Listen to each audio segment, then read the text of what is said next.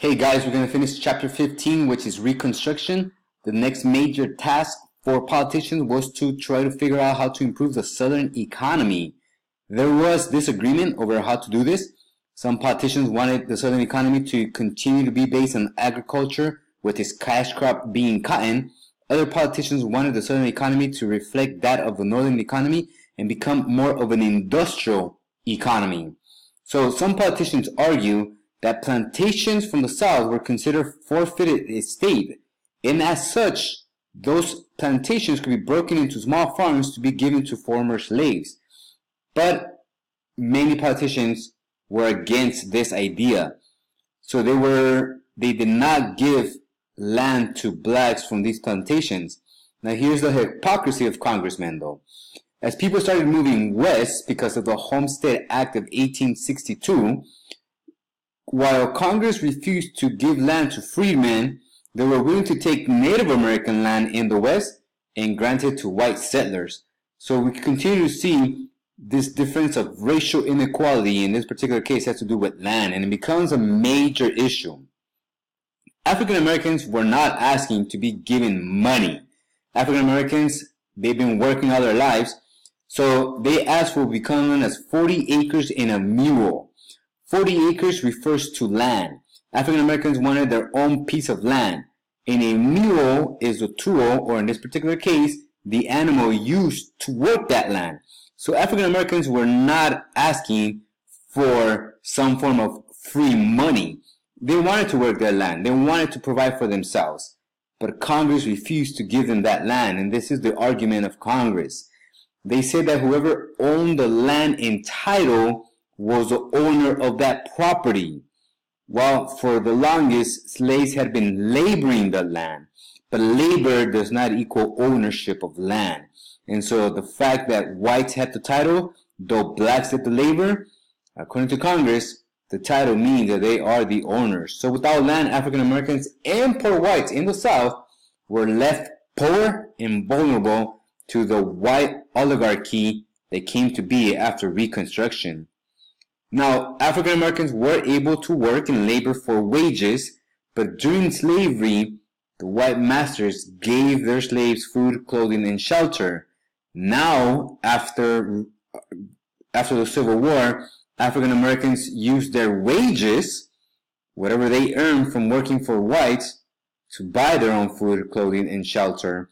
And a lot of times, they were working for their ex-slave master, and they were buying all these provisions from their ex-slave master or somebody dear to them. This is what becomes known as sharecropper. So sharecropper, I'm going to explain the cycle of sharecropping and the cycle of poverty.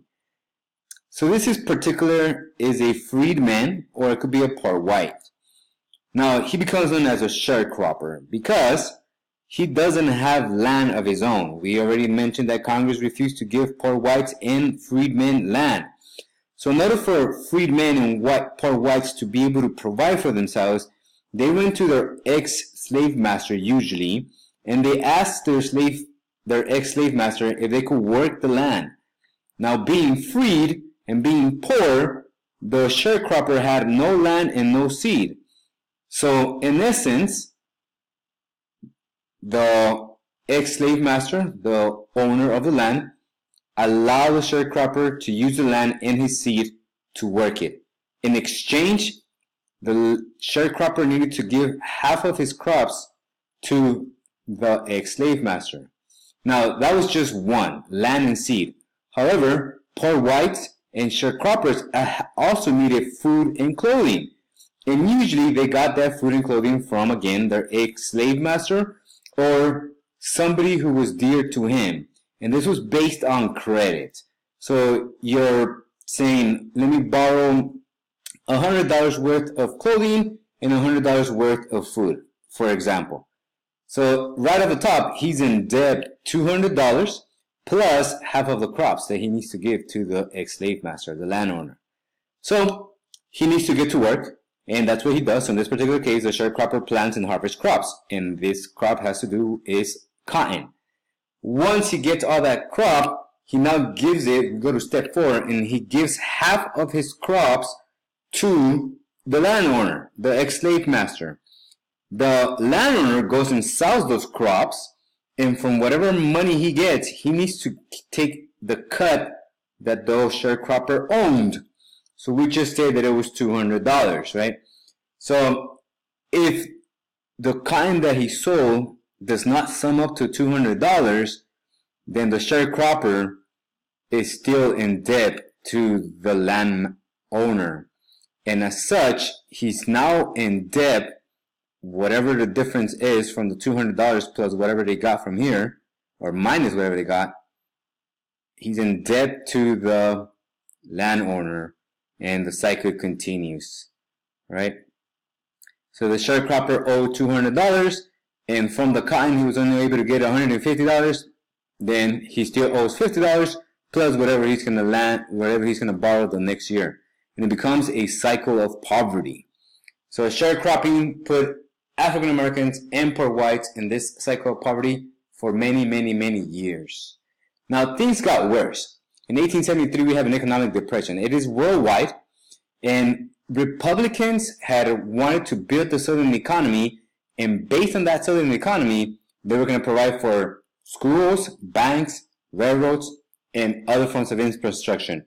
With the economic depression going down, their party, or their plan to rebuild the Southern economy through infrastructure, failed. Causes of the depression: railroads went bankrupt. Grant, the president, Ulysses S. Grant, failed to issue more money. Some of the effects: crop prices dipped, unemployment went up, it's particular for industrial workers. There was obviously less production because people were not working as much.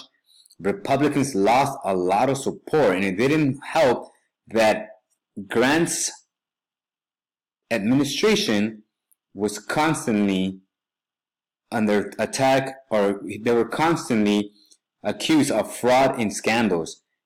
Things like a particular company will pay congressmen a certain amount of money so that that congressman could pass laws to help private businesses profit. Or a private business would pay congressmen money to avoid paying taxes. Or a private company will ask congressmen to give them land in exchange for money. So all these things, unfortunately, were causes of the economic depression. So people started to call for laissez-faire, which is a hands-off approach of businesses by the government. A major effect for African Americans was what becomes known as the Freeman Saving Trust Company. Basically, it was a bank for African Americans in particular. That bank went bankrupt. And when it went bankrupt, African Americans lost all their savings, and the government refused to refund whatever savings they had put in this bank. In 1876, we had a presidential election. Ruther B. Hayes is a Republican. He is elected president in 1876 because he agreed with Southern Democrats to end Reconstruction. Southern Democrats were tired of Reconstruction, so they actually agreed with a Republican president to vote for Ruther B. Hayes if Ruther B. Hayes promised to get rid of Reconstruction, and he did. When he becomes president, he removes all federal troops from the South, leaving blacks defenseless against white terrorists like the KKK and the White League. So with Ruther B. Hayes coming in as president, Reconstruction officially ends. So what do we learn about Reconstruction? Many people say it didn't accomplish anything. Other people said it was one of the major accomplishments for the U.S., in particular in the South. These are the facts. Ex-Confederate leaders were able to seize power in the South and establish a Southern democracy in the South. Southern Democrats and freedmen were terrorized by ex-Confederate leaders and terrorist groups that emerged, like the KKK and the White League. Now, these terrorist group members were they were monitored by the federal government, and the federal government passed what becomes known as the Enforcement Act of 1870 and 1871 to stop terrorist activity. Now, in 1870, the federal government just told the KKK and the White League and any other white terrorist who was terrorizing African Americans that they needed to stop this terrorism, otherwise they're going to be charged with crimes. But there was nobody there to enforce this law. So Congress came back again in 1871 and said, okay, we're going to try to enforce this law by jailing or giving a fee to any white terrorists who were terrorizing African Americans. So that's why it was passed twice. Now, Reconstruction failed to provide equality between whites and blacks. Republicans lost support in the South for nearly 100 years. It wouldn't be until the Civil Rights Movement when Republicans started to get a little bit more support in the South. But that has many implications. So this is the legacy of Reconstruction. For good or bad, it's what happened.